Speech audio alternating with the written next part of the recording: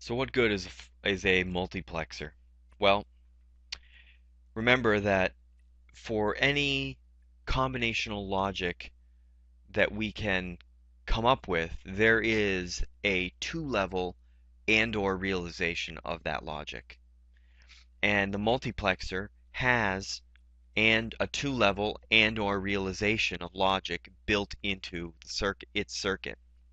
So in fact, we can realize any combinational logic function with multiplexers. The bigger the function or the more variables the function has, the larger the multiplexer will need to be. So let's take a look at the simplest of functions.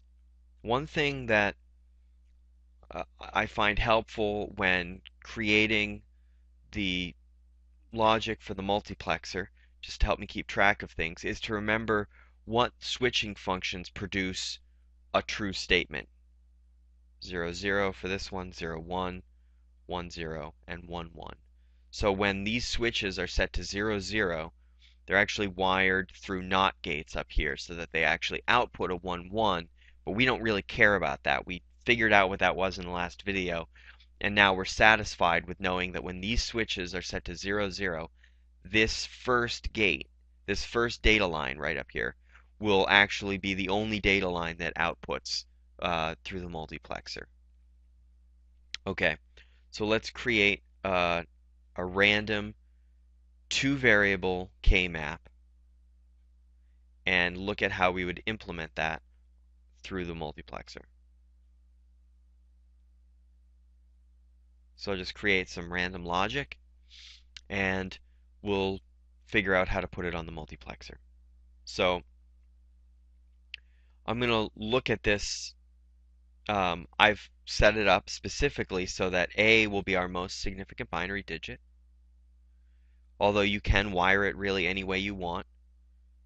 This just makes the most sense to me. We'll, because A is our most significant binary digit, let's work with that. And so I'll look at what happens when A is 0. Well, when A is 0, B outputs a 1. When A is 0, we will have a 1 if B is 0. So when we have A 0 and B 0, we want to output a 1. So here's where A is 0 and B is 0 at data line 0. So I want to set this logic to 1. When A is 1, whenever A is 1, I want B to be a 1 no matter what. So where are the places where A is 1? Well, A is 1 right here at data line 2, and A is 1 here at data line 3. So both of these would be set to a 1, and that would just be set to 0. Okay? So that was pretty simple, but it actually turns out that for a multiplexer that has n select lines, it can realize any function that has n plus 1 variables, which means that I can actually squeeze any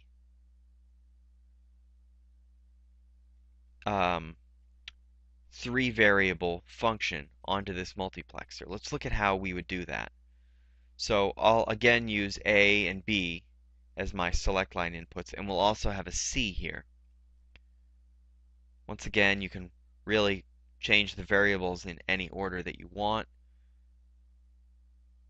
And I'm just going to create some random logic function on my K-map, like that.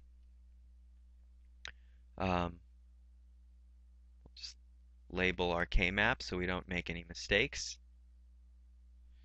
Okay, and we'll make sure that we have specifically selected our most significant and least significant binary. So this is going to be A, this is going to be B. And what we'll do is we'll use C on some of these data lines to implement our logic. So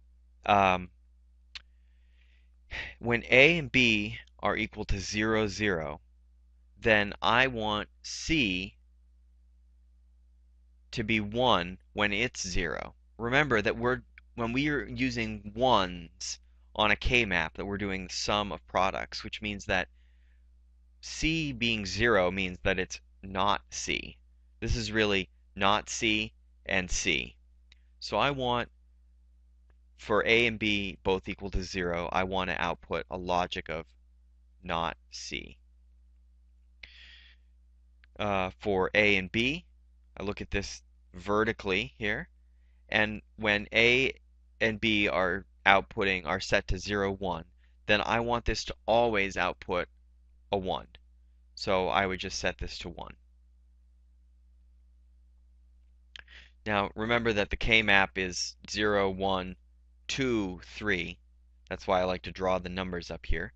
Um, or at least this K-map is set up that way. Um, so with this set to 1, 1, this will always just output a 0, right? Because there's nothing here, that means it's a 0. Um, so we'll put a 0 here. And then for the last one, when A and B are set to equal 2, then we want to output a logic of C.